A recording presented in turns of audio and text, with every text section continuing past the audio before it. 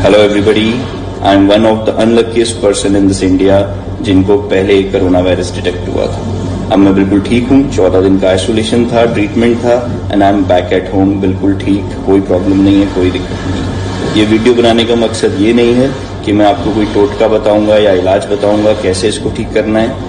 सिर्फ इसलिए वीडियो बना रहा हूं कि please please please don't panic. अगर आपको कोई सिम्टम है डॉक्टर के पास जाएं या फिर जहां भी आपके शहर में कोरोना वायरस के टेस्ट हो रहे हैं वहां पे जाएं, और अगर पॉजिटिव आता है, भगवान न करे ना आए, अगर पॉजिटिव आता है तो डॉक्टर्स एंड एडमिनिस्ट्रेशन को सपोर्ट करें, जैसे वो कहते हैं वैसे करें।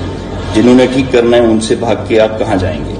आज इलाज फ्री में हो रहा है, हो सकता है ज्यादा फैल जाए तो कुछ टाइम बाद आपको प्राइवेट हॉस्पिटल्स में जाके अपने पैसों से इलाज कराना पड़े। सो प्लीज गवर्नमेंट को सपोर्ट करें, एडमिनिस्ट्रेशन को सपोर्ट करें, डॉक्टर्स को सपोर्ट करें, जैसा वो कहते हैं वैसा करें। अपने हाइजीन का ध्यान रखें, अच्छे से हाथ धोएं, कफ या स्नीज हाथ रख के करें, कम से कम लोगों से मिलें, सोशल गैदरिंग में कम से कम जाएं।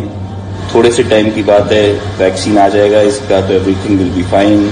अभी लोग बस इसलिए डरे हुए हैं कि एक नई चीज है और वैक्सीन नहीं है, मगर इतनी बड़ी कोई चीज नहीं है। ये एक छोटा सा वायरस है, आपके सामने हूं मैं, बिल्कुल ठीक खड़ा हूं। सिर्फ उन लोगों को प्रॉब्लम है जिनकी बॉडी में पहले से कोई प्रॉब्लम है, किसी को किडनी की प्रॉब्लम है, किसी को लंग्स की प्रॉब्लम है। सिर्फ ये वायरस उन लोगों के लिए खतरनाक है, बाकी नॉर्मल इंसान के लिए कहीं से कोई भी दिक्कत नहीं है। सिर्फ 14 दिन के आइसोलेशन में इसलिए रखते हैं ताकि आप किसी और कोई बीमारी ना देख पाए। तो please guys, support government, support this system.